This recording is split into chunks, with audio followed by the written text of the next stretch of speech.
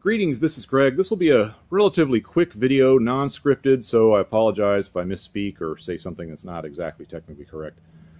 But this video will be about installing water injection on my 124 Spider A-bar.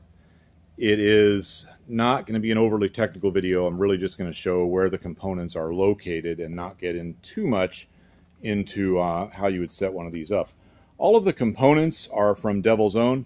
I also highly recommend cooling mist. In this particular case, I'm using Devil's Own stuff, largely because they're down the road and I get the stuff more quickly. But both Devil's Own and cooling mist, as well as some others, are really excellent. We'll start in the trunk. We've got a 3/4 gallon tank here and a pump. The reason I use the 3/4 gallon tank is simply because there's not a lot of trunk space. Let me get my light. Not a lot of trunk space in the 124. And I like to take the car on road trips, and I don't like to sacrifice too much trunk space. That tank is adequate for at least one, maybe 1.5 tanks of gasoline in fairly spirited street driving. It is, however, only good for about 15 or 20 minutes of track time. So if you're serious about running your 124 at the track, you would need to rig up 2 of those tanks, or just sacrifice some trunk space and put in a bigger four-mounted pump. All right, now we're going to get to the bottom of the tank here. I'll get my light right so you can see that. There's the tank outlet. That has a filter built into it. That's very important because you don't want contaminants or debris reaching the pump. That, again, is the Devil's Own system, which is to have the filter built into the outlet. A lot of the other companies do it a little bit differently and instead just have a regular outlet and then put a filter somewhere in line between the outlet and the pump. Either method is acceptable. Both have their advantages. The pump and tank are mounted to the trunk liner, and you can see that I use very long bolts for the tank. The reason is because I want to be able to loosen those up and pull it back so that I can pour directly into the cap from really any jug without having to worry about having a funnel with me. Having a funnel would then take up that much more trunk space, so we don't want that. The pump wiring runs up to the front of the car. Well, the power wire does, which is the red wire. The ground wire is soldered and connected to the chassis right behind the trunk liner. It only goes a few inches. There are 2 other ground wires involved. They're both in here, but they're not connected. They would connect to a low level switch here to provide a low fluid level warning from the driver's position. One of those lines, one of those ground wires from the low level switch will ground right to the chassis, and that's already installed. And the other wire from the low-level switch would run up to the front of the car in order to ground the low-level light. And that's installed also. I just haven't installed the switch. So that's about it for the trunk. Again, pump, tank size selection is an issue, and where you're going to put the filter is kind of an issue. But that's all that's back here. From there, when you remove the carpeting, there's a rubber grommet right down in here. And I punch a hole in that, and through there I run the lines and wiring, and then they run up to the front of the car. They run through a channel underneath the car where the factory locates fuel lines, evap lines, and other things. It's a fairly nice spot to put it. Not quite as nice as it is on other Fiats where there's a plastic shield and a little channel that covers it all up. It's all kind of exposed with the chassis that comes from Mazda, from the factory in Hiroshima. It's not as nice as the way Fiat did it, but it's certainly adequate, and that's where I route the stuff. Now, all of this comes up the left side of the car, but at some point that fluid line needs to cross over to the right. So I do that in front of the oil pan. The line crosses over to the right, goes to a check valve, we'll get to that, and then from the check valve to a nozzle, which is fit into the cold side intercooler piping, with a fitting from Devil's Own that is made for that purpose. Let's talk about the check valve for a minute. Check valve is important. If you didn't have that, the engine could conceivably suction feed fluid in when the pump is not running. Not a lot of cases where that would happen, but it would happen to an extent, especially since the tank is higher than the nozzle. So to avoid that, we have a check valve shortly before the nozzle that will only open when the pump is running. It requires 60 psi to open, so it's not going to just, the weight of the fluid in the tank is not going to force it open.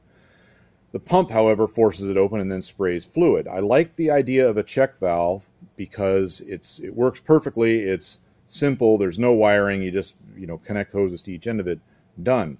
A drawback to a check valve, however, is that if you run the tank dry or fail to prime the system when you initially install it, you can end up with an air bubble in between the pump and the check valve, and the pump can have a very hard time then forcing open the check valve, in which case you hear the pump running. It won't sound quite right if you know what they sound like, but it will run, and it'll run and not be spraying, and having a water injection system that you think is working when it isn't is kind of a problem. We'll get back to that check valve in a minute and talk about some other choices there. There's a green light here. See it? There we go. Okay, that green light indicates power to the pump. So when the pump kicks on, that green light comes on. However, you can have situations where the green light's on and the system is not spraying, such as an air bubble that I just described. A better way to hook up that green light is to have it triggered by a pressure switch in the line between the check valve and the nozzle. Then when the green light comes on, you know you're spraying, and that's what I'm going to do. I usually do it that way, but I didn't have time here. I will get to that, and if people are interested in that, I'll make a video on that specific way of hooking up that light. In lieu of a check valve, some people use a solenoid. I get it. Eliminates the air bubble problem, at least largely eliminates it. There's some real good reasons to use a solenoid. However, now you've got additional wiring, and the solenoids themselves fail sometimes. So I personally prefer the check valve, but you can go either way. Every company seems to offer a choice. Now, over here you can see a brass pressure switch. It's adjustable, and the switch will activate when boost pressure reaches a certain value, as seen through that silicone pressure line, which ultimately goes to the intake manifold. When boost in this car reaches about 13 psi, because of the way I have the switch set, it will connect a wire that grounds at the chassis to a wire that goes to this relay. Now, when this relay is grounded by the pressure switch, it then connects the battery to the pump, and the pump kicks on. So that's the relay that turns on the pump. There are only 4 wires associated with it, so wiring this stuff up is fairly easy. The blue wire connects to the battery via this fuse.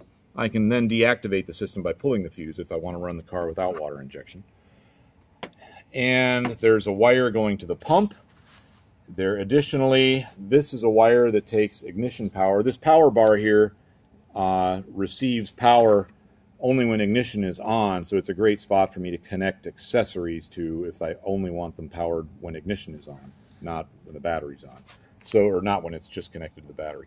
So, let's see, I think we covered all 4 wires, right? 1 wire goes to the pump, 1 wire goes to the battery, 1 wire goes to ground, and 1 wire goes to ignition power.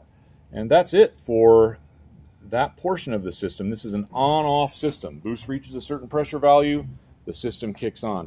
That is not ideal for performance. It is adequate if you're using the system to provide additional anti-knock protection, consistency in high temperatures, or maybe in some cases a little bit more power. But generally speaking, an on-off system will not add any power because you just can't get the water amount right throughout the whole RPM range. And that brings up another subject. This car has a quote-unquote, well, quote, 2 gallon per hour, unquote, nozzle on it. Now, that 2 gallon per hour nozzle flows 3.8 gallons per hour.